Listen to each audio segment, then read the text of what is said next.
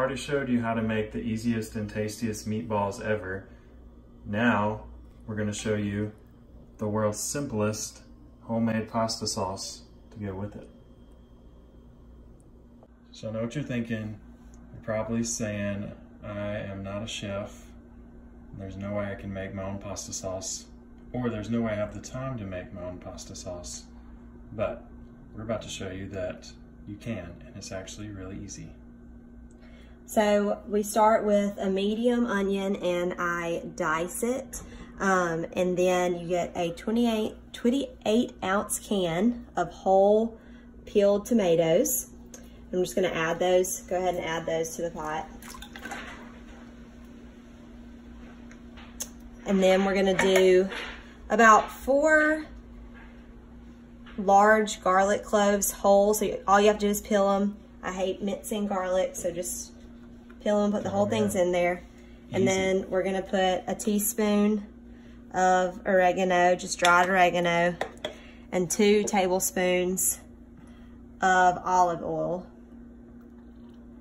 I might not put quite 2.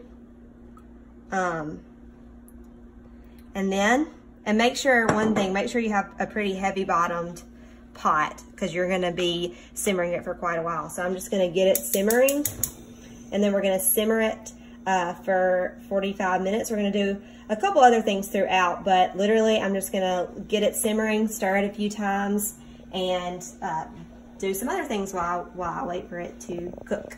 So that's it? That's all we gotta do right now? Yep, that's it right now. I'm gonna stir it together, but other than that. We're several minutes in to this simmering.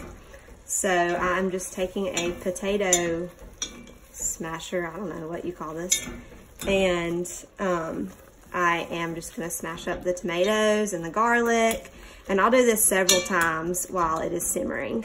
So really just wanting things to get, we don't mind a chunky tomato sauce, so just want things super thin. You need to put it in a blender. Yeah, or you can do an immersion blender, you know, things like that. But we don't mind it, so I'm just gonna. It takes a little less time. I'm just going to smash it up a little bit. I'm gonna give our sauce one more little beating.